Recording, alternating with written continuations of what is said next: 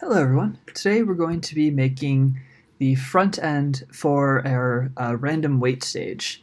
So in this video we're only going to be talking about deck and how to build a plugin for deck.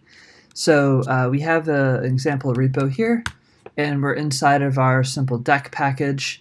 The package name may be a little bit different in the different videos, but that's okay. The important things we're going to take a look at here. The first thing is we're going to take a look at our rollup config. So what rollup is a way for us to be able to build our JavaScript application. The one thing I want to note about it is the Spinnaker shared libraries function.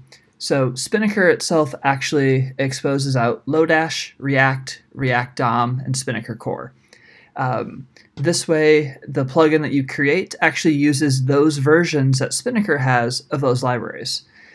This way, you don't get any version mismatch between what our plugin expects and what Spinnaker expects. So that's pretty cool. So we utilize that in the external globals section of our rollup config.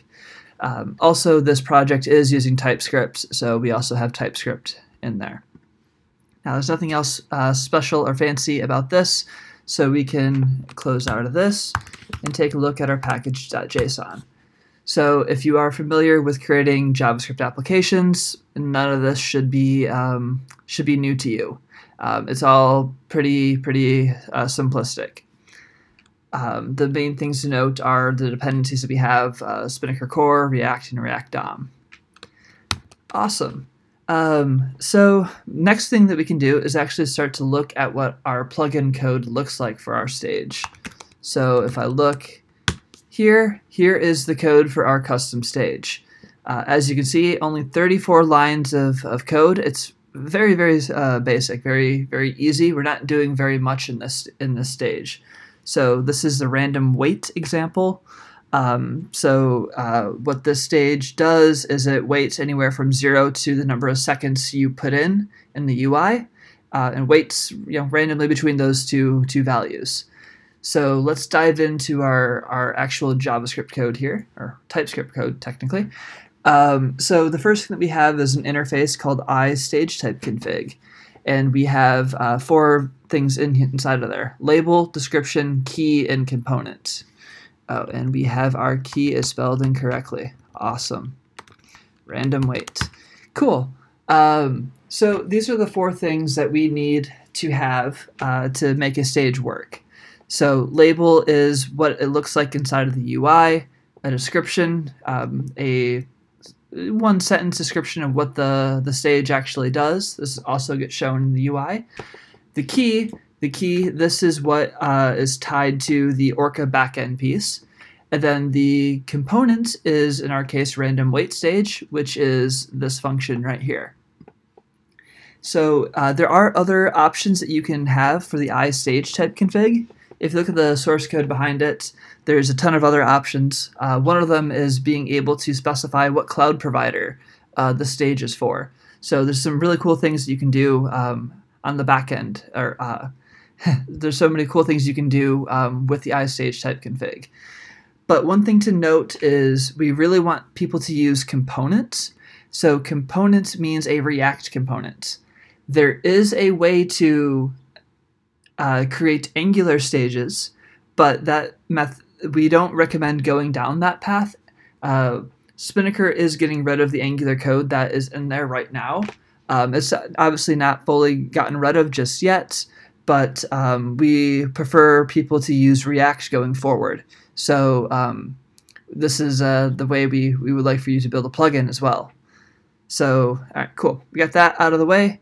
The next thing that we have up is our set max wait time function. It takes in the event and some React props. If you're not familiar with React, I highly suggest looking at the React tutorial before you take a deep dive into creating the front-end plugin. Make your life a little bit easier.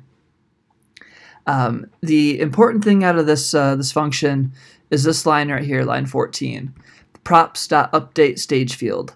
So this is how we tell the Orca piece, what we need, or what information to pass to Orca. So we're going to say the max wait time is what the user inputs in the input box that's going to be rendered later on. So if there's other items that need to be passed in, you can set them here as well. Okay, cool.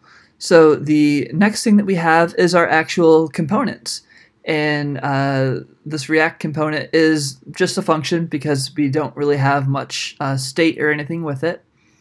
And it just returns JSX. That will just say Brandon's time to wait, and then we'll have a text input box for you to put in your number. Now there is no validation on this. When you're writing these, obviously we expect you to have some validation. But as a simple example, you don't really need it. So yeah, that is honestly it for the actual custom stage. It's pretty straightforward. There's not much going on here. Now the next thing that we have is the actual plugin configuration.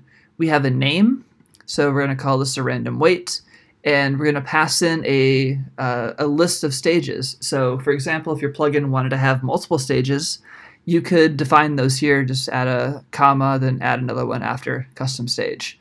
And obviously this lines up to this up here. And then the last thing that we need to do is export our plugin. And honestly, that is it from a code perspective. So if we save this and we do a yarn build,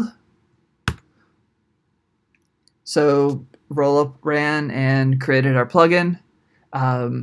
Now, if you're watching some of the other videos, there are other ways of building this. I'm not going to go into details right now, but for this example, we're just going to use Yarn directly to build our application.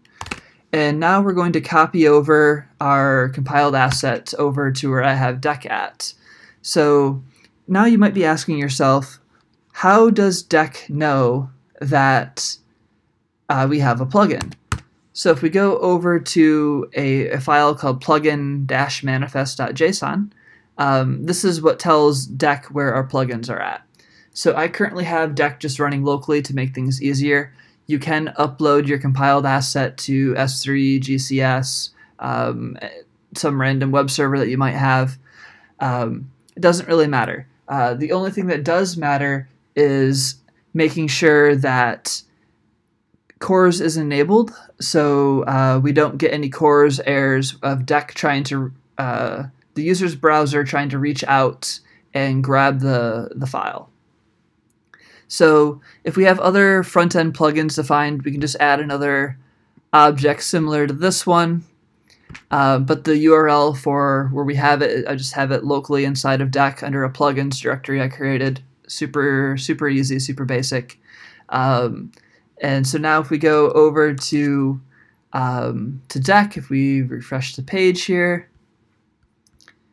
and we're going to go to configure my awesome pipeline, and I'm going to delete this stage because we had a typo that we just fixed. And we're going to go to add stage, and we're going to look for random wait. And then as you can see, we have the random wait configuration, and I can go ahead and hit save. And if I edit the stage as JSON, I can now see that the max wait time has been updated to 5. And that is it for creating your own custom stage inside of Deck. Pretty simple. Thank you all for joining me today. Thanks very much.